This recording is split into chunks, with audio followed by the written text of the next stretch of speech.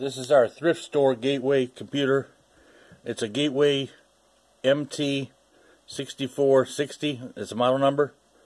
We're going to add a password to the boot sequence, so it won't go into Windows without this password. So it's a double layer of security.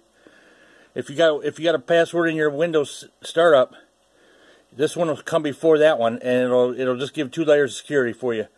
And you don't want to set the password the same as your Windows password, so you want to make it different. So, okay, now when you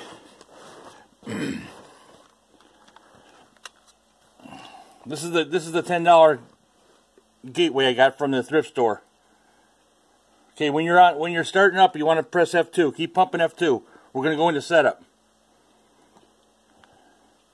Okay, now we're pumping F2. Keep pumping F2. I just heard a little beep. Okay, now we're in the setup. Okay.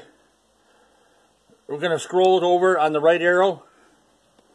Use the right arrow. We're going to go over to security. I hit it twice and we moved over to security.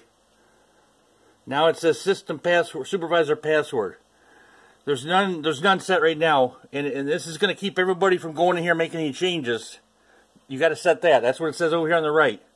Supervisor password controls the access to the setup utility. And see, that's where we're at. We're in the setup utility. Okay, so we're going to go ahead and say enter here. We're going to set a password for that. Enter. And it's asking me to set a password. So I go ahead and put a password in there. And then we'd say enter. And the same password again. Confirm it. And enter. Changes have been saved. Continue. Say enter again. Okay, now I'm trying to get down here to... This is the one I'm talking about, the boot.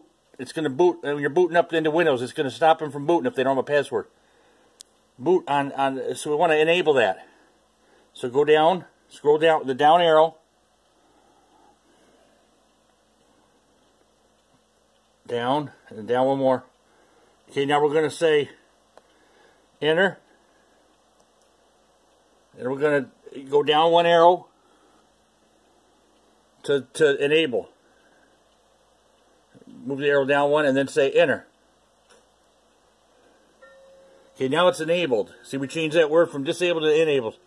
Now when the computer starts, it won't boot up. It won't start up without this password. Okay, so now I'm going to exit. F10, we're going to say save and exit. F10.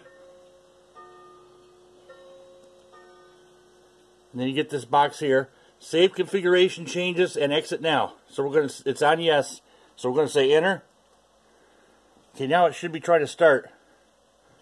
And I got Windows 7 Ultimate on here. And you'll see what I'm talking about. It won't start up now without the password. See, now it's asking for the password. So the password we just entered, only we know that, so we're going to put it in there. It's going to keep everybody out of our Windows. Plus, I had a password in Windows too, in Windows 7. I'll show you how to change that later. Make sure they're different passwords from the one I just put in to the one coming up here in the Windows Start here. That way you got a double layer of protection here. Nobody can get in. You'll see another password come up here.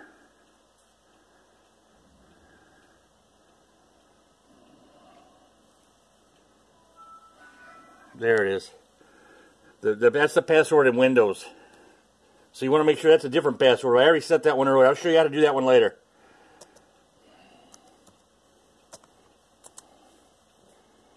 And then it just goes on and continues into Windows. Alright, like and subscribe, leave comments.